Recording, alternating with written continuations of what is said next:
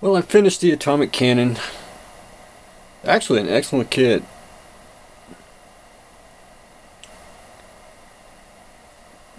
And pretty long when you measure it, about 32 inches. I had to put a little styrene here because I have got to find the part somewhere on the floor. But it really goes together well. My only really complaint, no windows, no clear parts. But that's easy.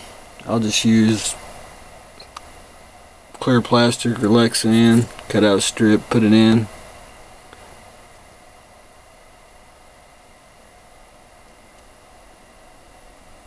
The wheels are supposed to be movable. If you want to get brass rod or something to make them movable, I would. I glued them in place. Everything comes apart.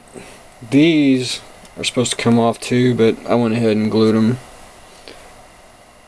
because I think they're a little warped and I couldn't get them really straight or flush best I could get it.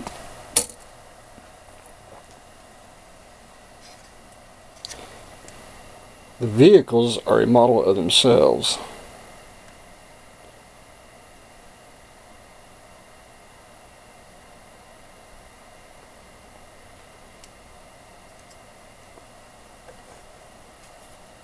And I'm a type of modeler who I like to get all the assembly done and then paint everything.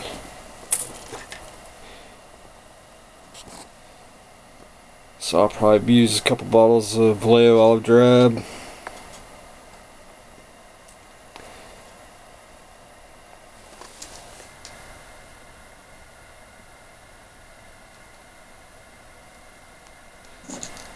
And you do get figures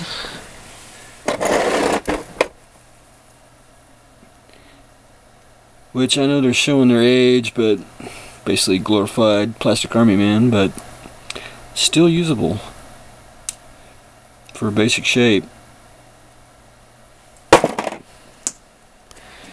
Really enjoyed building it. It's just crazy long.